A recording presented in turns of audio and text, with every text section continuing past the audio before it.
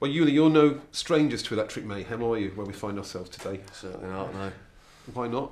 This is where we recorded our album, Follow Your Instincts, debut album. We spent about a month, 2 months in here. Slept in here as well. Slept in here, yeah. Literally? Back in that room, yeah. Slept Sleep in that live room and there. So you didn't leave for a few days? No. Bit hardcore. 9 till 2 at night, 9 in the morning till 2 at night. It was Mike that was working the hardest. He was in here 8:30, crack of dawn. This is Mike managing the studio? This was Mike that was doing the label, yeah, producing us. And till 12 at night, and then Les was booting us out, wasn't he? Now the album is out there now, Follow Your Instincts. What sort of reaction have you had to it? It's only just the distributor we've got on board. He's got it out and about just before Christmas, so it's mainly going to be this year now to see what happens with it. He got it on iTunes just the end of December, so we're plugging that now. It's all over the website. It's called Indie Distribution, and we're going to see what we can make of it this year. It's a fascinating album because I've noticed that different people have very different favourite tracks. Usually on an album there are 1 or 2 tracks that stand out that everybody really goes for, but everyone has different ideas with Follow Your Instincts. In my experience, have you found similar things? I think that's definitely the case because it's quite a diverse album. I mean, a song like French Maid is completely different to Follow Your Instincts, for example. So it's open to a wide audience, but obviously we feel as if we've got our own touch on all the songs. So it's quite exciting that people are saying different songs are their favourites rather than all picking 1 or 2. So it's good for us, we feel, anyway. Now you're recording this session tonight. I gather it's the first time you've been even in rehearsal for a month, isn't it, because of the Christmas break? Yeah, that's Jamie over there, our Mexican friend. Went to Mexico for the holidays and just came back, so... How long were you in Mexico for, Jamie?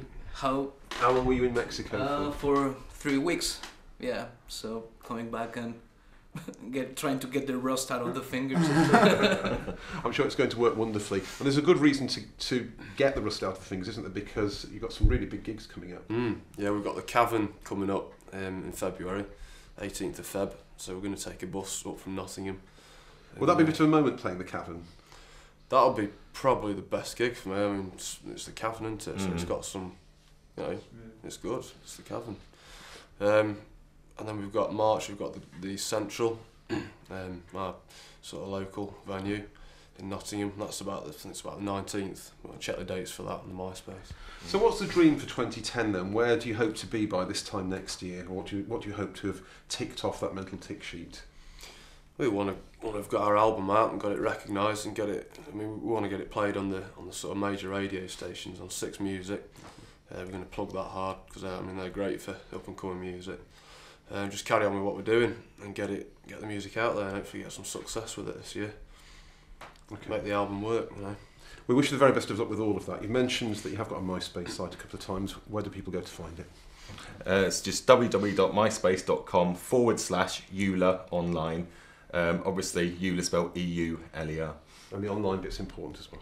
Yes, that's right. If you just type in Euler, in fact, into MySpace, you'll find it. We're the top one on there. If you go on iTunes, it's all over there. Just put into the artist category Euler or Follow Your Instincts, and you'll get the results on us.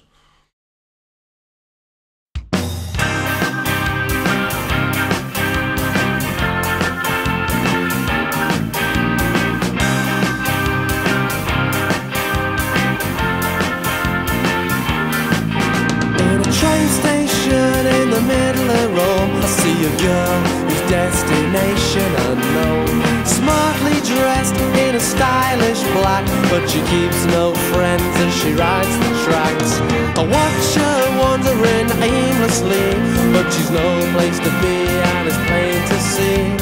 To me she's nothing but a mystery, the strangest girl in history.